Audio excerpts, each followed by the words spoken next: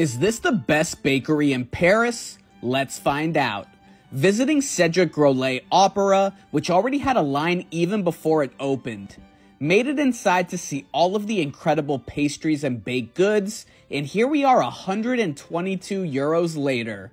First up, we have the raspberry-filled vanilla cream cake, which was delicious, the vanilla flour, which gave me Oreo vibes, in a good way, and the salty yet sweet pistachio tart.